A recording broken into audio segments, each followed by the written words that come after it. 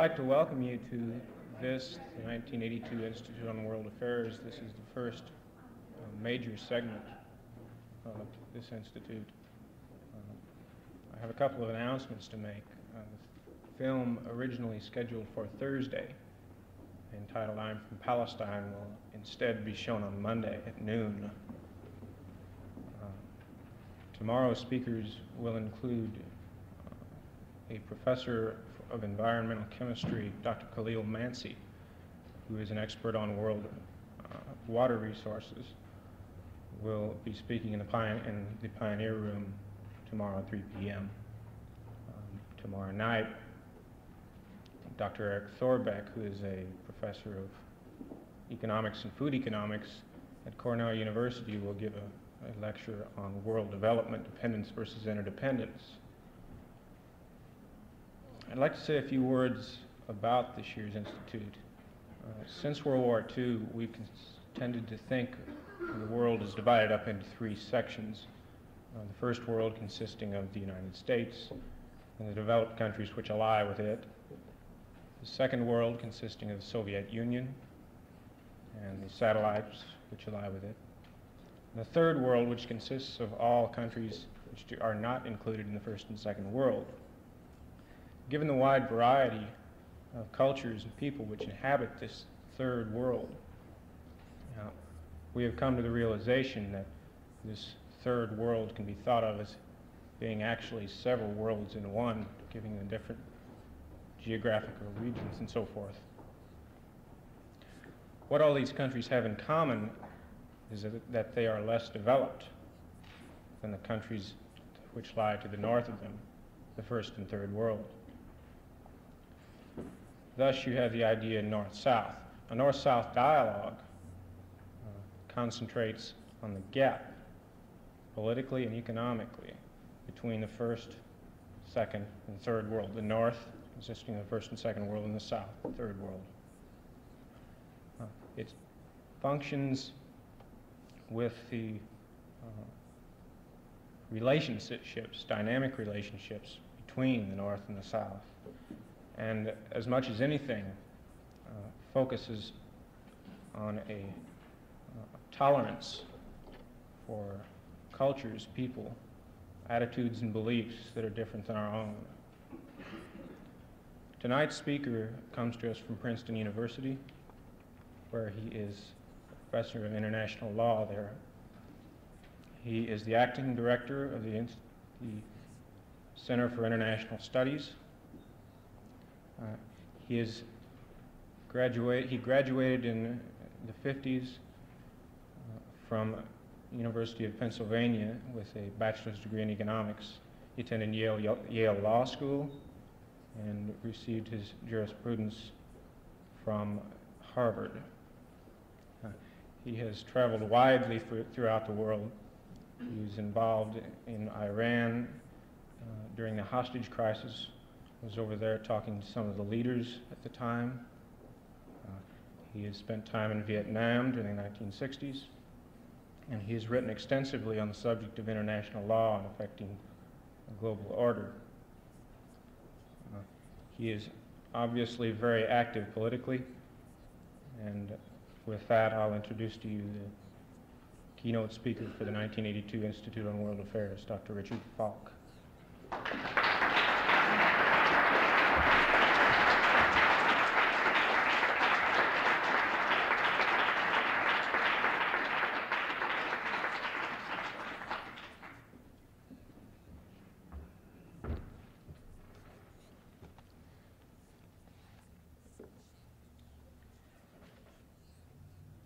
Let me say first of all, that it's a great honor for me to participate in this conference. It is also, I think, very important that a conference of this sort be held here in Iowa. I think it's very likely that if American understanding is to increase about these problems of the relationship between Western civilization and the United States and the rest of the world, that understanding is going to have to take root in what can accurately be called the heartland of America. Adlai Stevenson once said that the item of technology that most Americans need and don't realize they need is a hearing aid. And by that he didn't mean hearing so much the person one's in a conversation with as hearing the rest of the world. One of the great costs, I think, of being very powerful, so powerful that wherever Americans go, wherever a conference is held now in the world, everyone has to speak English, that we've forgotten to listen. We need to listen to what others are saying. And that's not very easy for the powerful. The powerful and the rich have never been good at listening. And one of the reasons civilizations fall is that hearing deficiency, a cultural hearing deficiency, very much associated, I think, with having too much power. It's also making everyone else speak English is an important illustration of a kind of cultural underdevelopment that arises. Fewer and fewer Americans need to speak in the languages of other peoples, and therefore we become less adept at communicating in the most effective ways with other societies, even though we're involved in societies all over the world. Just so that I seem ideologically impartial, let me make the same point from the perspective of the Soviet Union. One of the things that Stalin did after World War II to imprint the Soviet presence in the countries of Eastern Europe was to construct these incredibly ugly, massive Ministry of Culture buildings in all the European cities, and they were always the biggest building for obvious reasons of projecting the sense of power and domination. And this generated a joke in Warsaw, which was as follows. One person asks another, where do you get the best view of Warsaw? From the top of the Ministry of Culture, of course, was the reply. First person asked, well, why do you say that? Well, that's the only place in Warsaw you can see the Ministry of Culture from. Now, the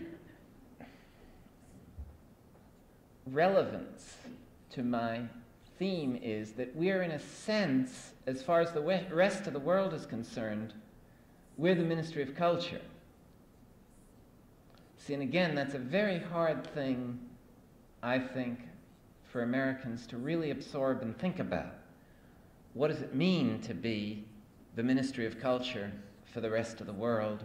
And we can't see it because we're on top of it. See, it's not available to us in a way, and it contributes to a certain sense of complacency and indifference about the rest of the world, precisely because of that kind of circumstance.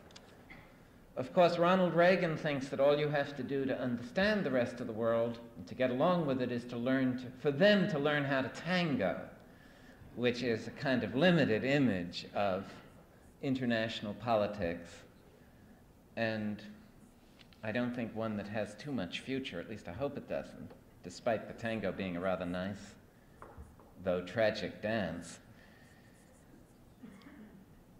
a lot of what I want to emphasize in these remarks tonight is expressed by a statement made by the great Russian novelist Leo Tolstoy, and I think goes to the heart of the North-South relationship.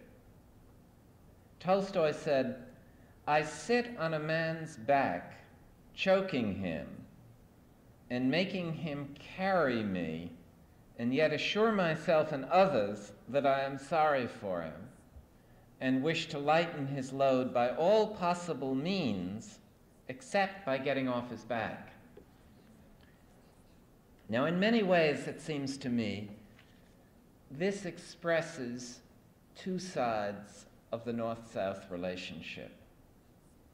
The one side is, despite the success of the movement for national independence, despite the fact that the upheaval against colonialism may be the most important change of the century in terms of the character of world political system, despite this, it is still, I think, accurate to say that the white northern countries dominate and in many ways exploit the rest of the world.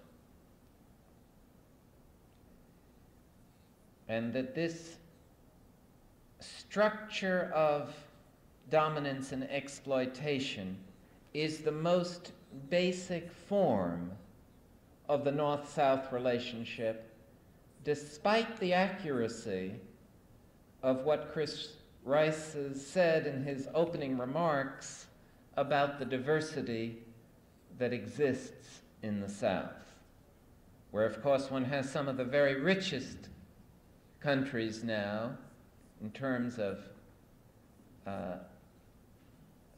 financial stature as consequence of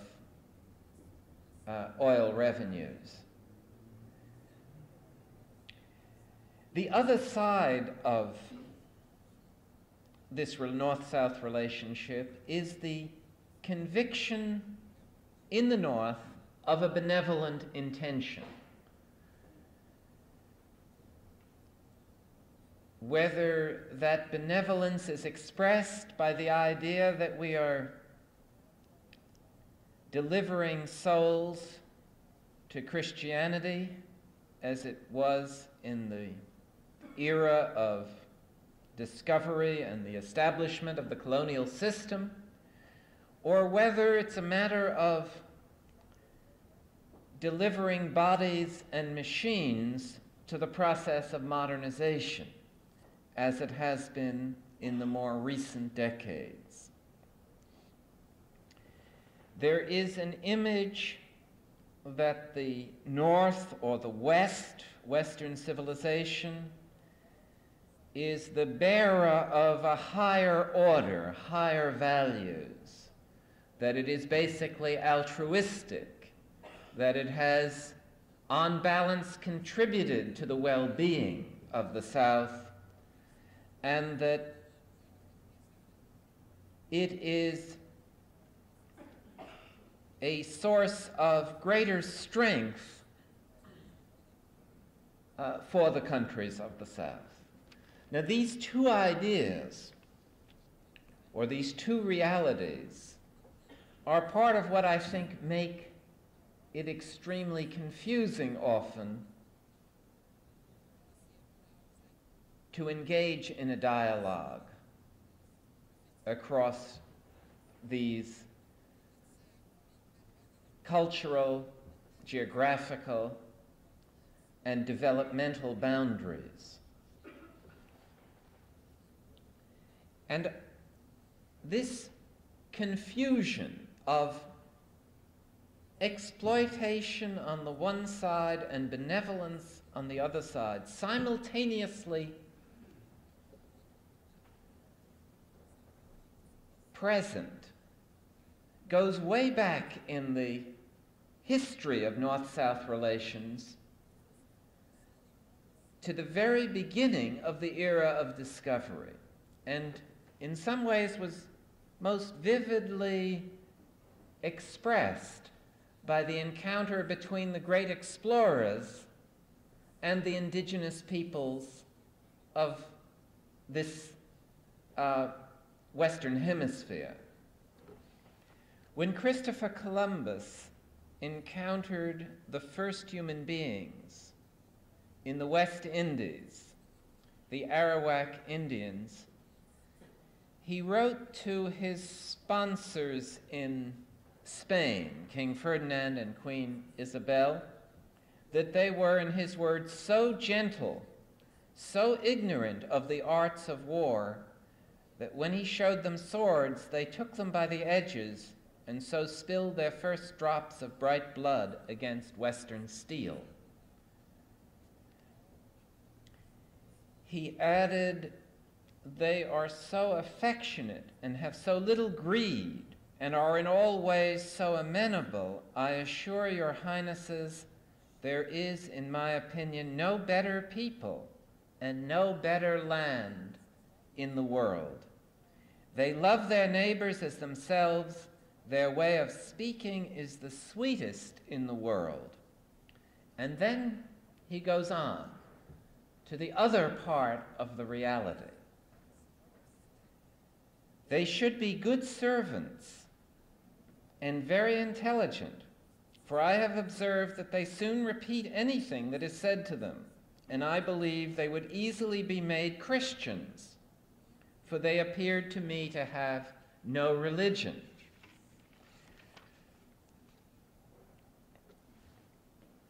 Columbus ends up suggesting to the Spanish crown,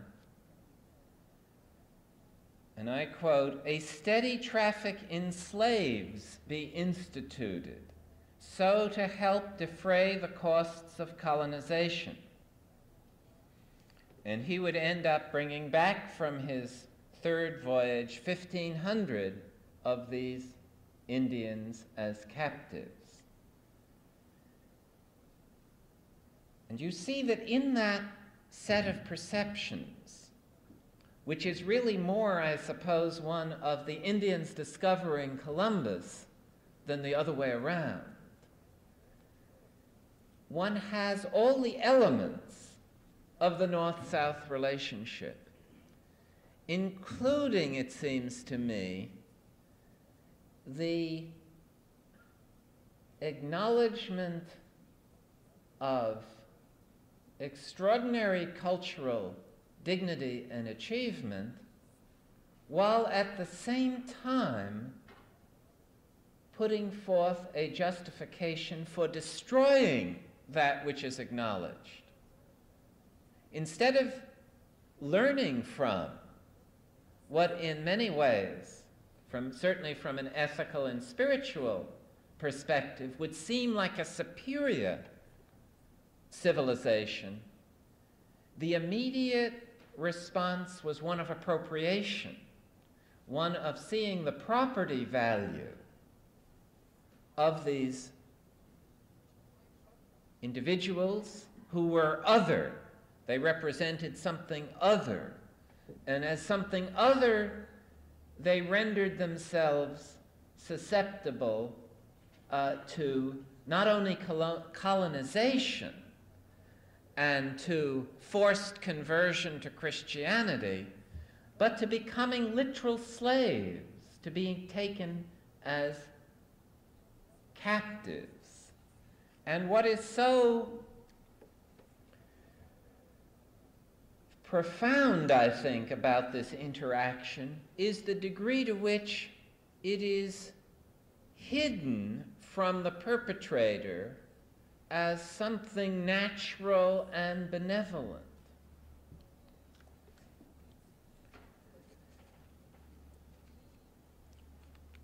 Now, alongside that kind of perception, one has something else that constitutes the benevolent intention, and has recently, I suppose, been best embodied in the report on North-South relations of the Brandt Commission, issued 2-3 years ago, which brought together a series of distinguished statesmen who, in effect, set forth their view of how to create a much more desirable set of North-South relations. Willy Brandt, the former Chancellor of West Germany, in the introduction to this report writes, "We see a world in which poverty and hunger still prevail in many huge regions, in which resources are squandered without consideration of their renewal, in which more armaments are made and sold than ever before, and where a destructive capacity has been accumulated to blow up our planet several times over." He goes on, "There is no reasonable alternative to a policy of reducing tensions and bringing about a higher degree of cooperation. There is much in favor of a program of survival with common and unifying objectives. We must aim at a global community based on contract rather than status, on consensus rather than compulsion." Now, the trouble with this view, in my judgment, is that it's pure piety and exhortation. There is no politics connected with people of goodwill, however high their own status, telling the West or telling the North what it should do for the South. It calms the conscience, but it doesn't change the patterns of behavior or the type of relationship. And it's not accidental, it seems to me, that all the things that the Brandt Commission deplored have gotten worse since the issuance of the report, and all the specific recommendations that were set forth, and they are certainly everybody's inventory of what the sensible person of Sunday school disposition would do, all those things have gone unheeded. Because good intentions do not produce good deeds in the domain of politics. And that again seems to me to be something that the powerful are very reluctant to learn, because they like to say that projecting images of generosity and altruism, the reformist spirit, is somehow reconcilable with their positions of privilege and power. And it may ease the conscience of the North and the West, but it doesn't contribute to the alleviations of the scandals of poverty and mass misery that are the fate of the South. And an interesting embodiment of this gap between the pieties of language or rhetoric and the cruelties of deeds are illustrated, it seems to me, in the career of Robert McNamara, who served as the head of the World Bank and expressed very eloquently the Brandt view of the world. And yet, careful studies are now beginning to show that where the World Bank was active, for instance, there's a recent book on the role of the World Bank in the Philippines, which was one of its principal areas of activity in the South, that it had three main effects: that it strengthened repression by the state, that it increased the levels of foreign economic exploitation, and that the kinds of projects it encouraged and the kinds of development plans that it fostered had the result of worsening the relative internal position of peasants, workers, and even the national bourgeoisie or middle class. That is, McNamara brought to the Philippines, by way of benevolent intention, the same results he had attempted to achieve in Vietnam as Secretary of Defense by means of military intervention. Now, that's a hard way of putting things, and perhaps a provocative way. But I think if you look carefully at the real effect of this kind of benevolence that is so influential now in reshaping the way in which third world countries develop, that one will see that we have to rethink what it means to exercise a positive influence in the South.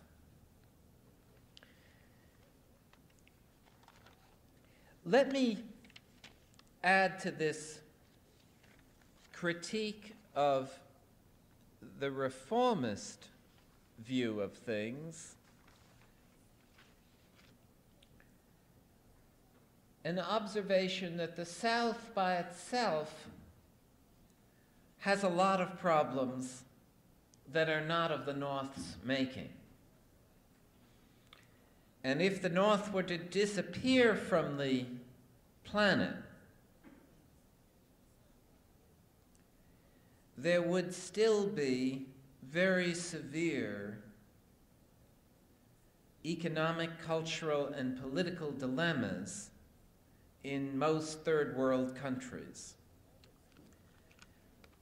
And these dilemmas, in some ways, I think, are created, of course, by a past that was heavily influenced and shaped, in many cases, by Western domination, but it also has to do with the interplay between the very severe problems of matching resources to population in many countries in the South. It has to do with an inherited internal structure that is very exploitative and corrupt in many southern countries. And it has to do with a traditional culture that may be very harsh. I think the situation or the recent experience of Iran suggests more vividly than any other, or as vividly as any other country, the dilemma that faces countries of the South. Because Iran illustrates in its two recent political embodiments the problems that face countries in the South. Under the Shah, between 1953 and 1978, Iran probably more vigorously than any third world country pursued modernization in a Western style. The Shah had credible dreams of becoming the new Cyrus and founding an empire that would be modern and yet provide Iran with increasing stature in the world. While this process was going on, as is now painfully evident, this type of modernization, even though it resulted in very impressive annual increments in gross national product, and all the numbers look good, the only problem was it alienated almost 100% of the people living in Iran. Alienated them to such a degree that, unlike any other revolution that I know anything about, even those that were beneficiaries of the Shah's regime refused to fight for it.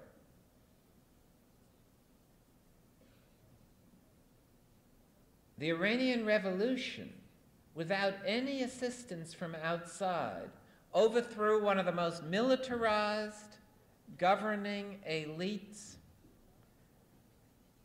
in the entire world. And it did it in a setting in which all classes, all regions collaborated against the established order. And the wider message of the Iranian Revolution is that people in the Third World want something more than modernization, westernization, even material prosperity.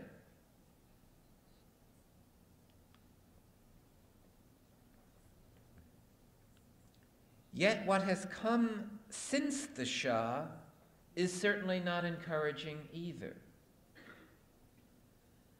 because it suggests the degree of bloody war with, it's not quite fair to say it's let it in, but it's persisted in a very bloody war with Iraq. And it has shown almost no capacity to create a new form of social and economic development that allows for the rebuilding of the society along new lines. Its repudiation of the West has been so total as to leave a virtual institutional vacuum in its place. An African writer, Yambo Olagum, in a very fine book called Bound to Violence, wrote, "In his alienation, to be sure, Raymond Spartacus Kasumis found an open door to revolt. For him and his Africa, it was in a sense a duty to be revolutionary. But how?"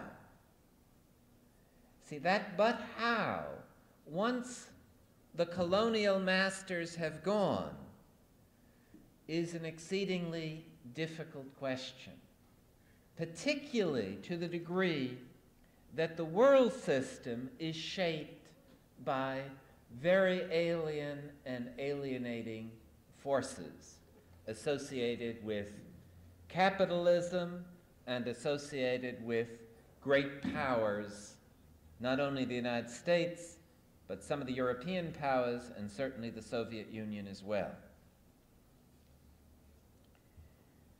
And for the Third World, there is an emerging mood of despair that arises partly because modernization, Western style, has proved to be culturally impoverishing and has not led to the solution, except in countries that have enormous resources at their disposal, has not led to the solution of problems of poverty at all. The problems of state socialism as a model have also been very pronounced. It has had very great difficulty, socialist societies have had very great difficulty relating to the world economy because they do not fit into it naturally, and they are often discriminated against by the principal economic forces in the world. Besides, the state socialist countries have shown very little ability to separate socialism as a way of organizing the economic life of the society and the maintenance of cultural and political freedom. No third world society has been very successful in reconciling a socialist economic program with the maintenance of human rights and political freedoms. And finally, the model of traditionalism associated with Khomeini to a very pure extent, but to some lesser degree with other third world leaders, has also proved to be very unsatisfying in terms of the relations of state to society and it as a path, as an alternative path to development. Therefore, I think that in thinking about the North-South dialogue, it is exceedingly important to acknowledge how difficult it has seemed to be for the countries of the South to use their independence in a creative and effective way. Now, there is a third general element of the situation that I think is important to take into account, and that confuses our capacity to understand the whole set of relationships bound up in the North-South dialogue. Every civilization develops its own form of idolatry. That is, its own form of making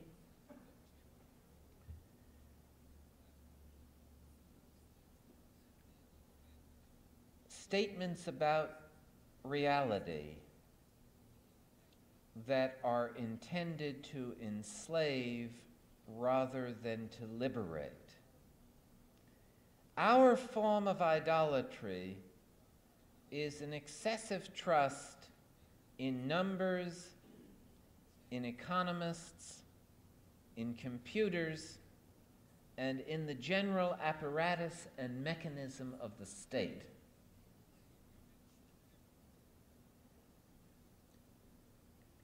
And it seems to me, a barrier of very considerable magnitude to truer understanding, which has to do, it seems to me, with changing attitudes, beliefs, values, and institutions, not in manipulating numbers, not in entrusting the state with the solution of the most fundamental human problems.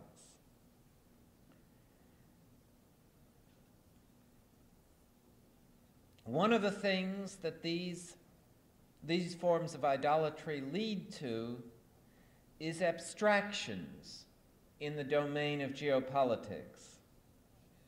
Not the suffering of the child but the abstract doctrines of the leaders.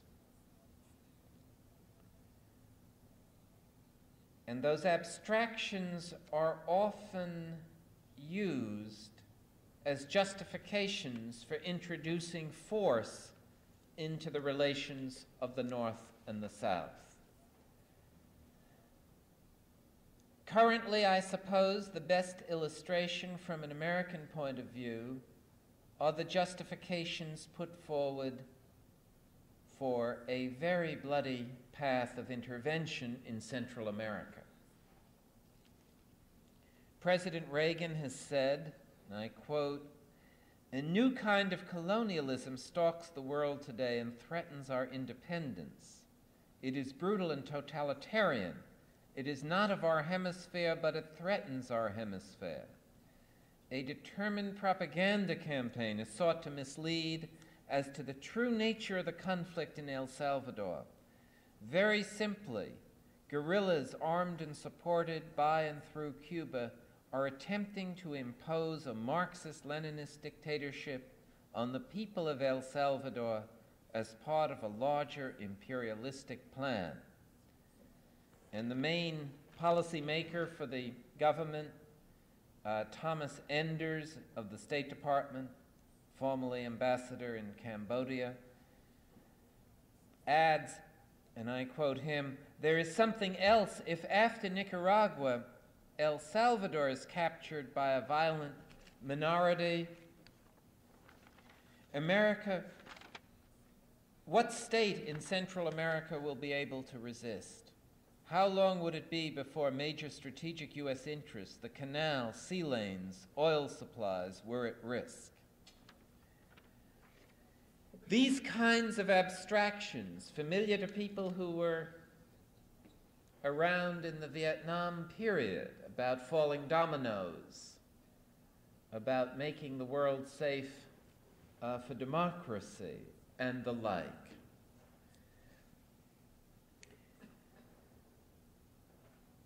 Continue to provide a rationale for trying to smash movements of national liberation and national revolution throughout the Third World. They continue to offer militarist elites in Central America and elsewhere, American arms, American advisors, comparable doctrines motivate the Kremlin to invade Afghanistan, to interfere in the political destiny of Ethiopia, some other African countries. The same logic underlies calling the effort to destroy the Palestinian movement for national rights, to destroy that movement under the label Peace for the Galilee operation.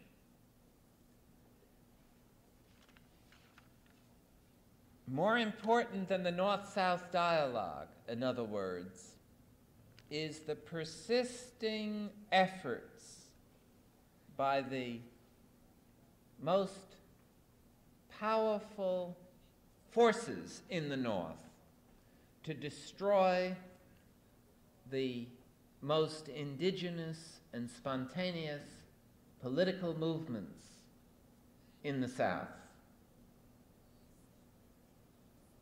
The Vietnam War did not end the enterprise of intervention in the Third World. It changed the means of intervention. But it has still made the United States, and now to a degree the Soviet Union, into the enemies of self-determination in the Third World, and therefore into the guarantors of political and social and cultural arrangements that do not represent the will of the people living in those particular countries.